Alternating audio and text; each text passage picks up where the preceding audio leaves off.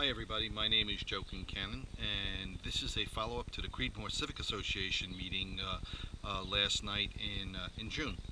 Alright, so this is our rain barrel that we got from DEP. DEP is giving this out via all of the elected officials, state senators, state assembly, and city council people. So if you want one, that's where you go. You go to your elected officials, and they'll arrange a date, and you can get your rain barrel. I wanted to point out a couple of things to you. If you look to the bottom of the barrel, that's where the spigot is, and if you look at the very top of it, and I'll point to it,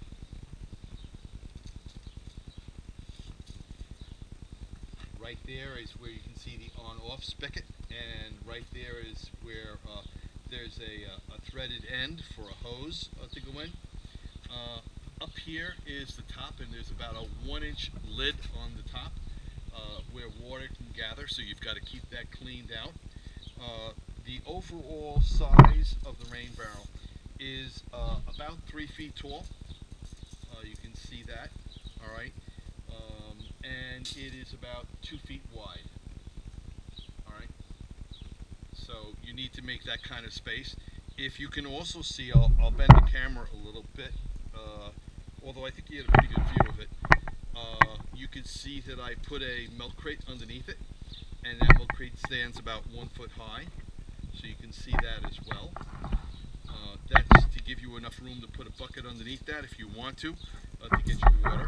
I'm going to pick the camera up now, and I'm going to take you on a little bit of a journey.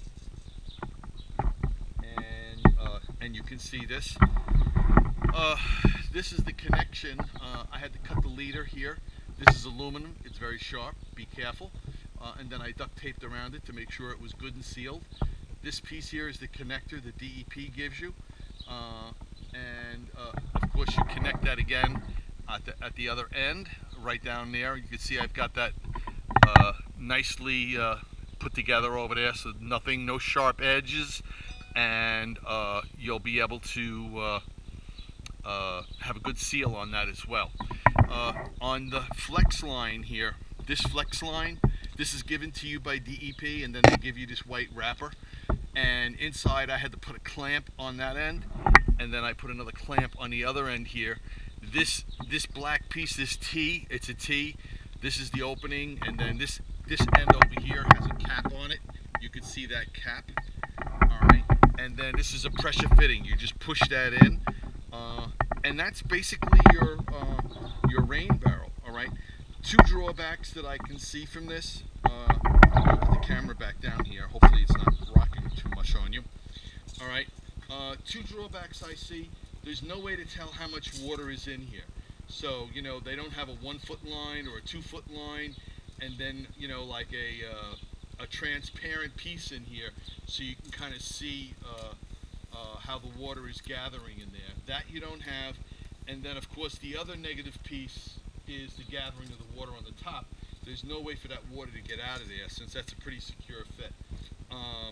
You can go to rainbarrelfundraising.com.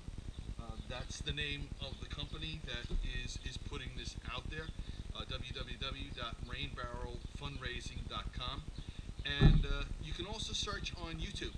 If you're looking for a video, go onto YouTube and search under rain barrel. That's where I found it, and there were all sorts of different suggestions and different things to do there as well.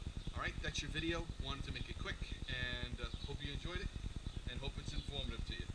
3 feet, 2 feet, and then just pick out your area where you need to go. Alrighty, bye now.